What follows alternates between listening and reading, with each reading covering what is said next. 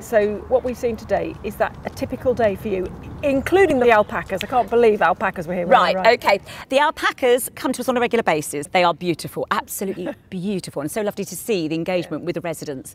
Tai Chi we do every single Thursday, and if it's raining we take it into the library.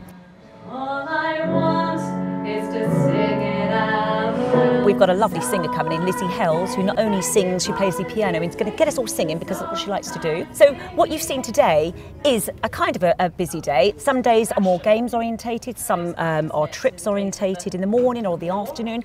It does change a lot, but generally it's very, very back to back, the activity, so they all have choices.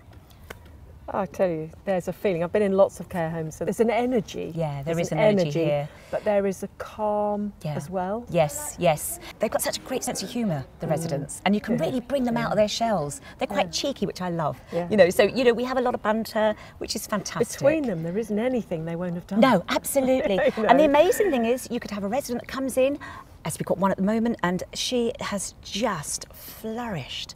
You know, from staying in her bedroom most of the time to now is joining in every activity. Oh, it's amazing. Made friends, and that is so rewarding. That is so rewarding. Makes this job fab.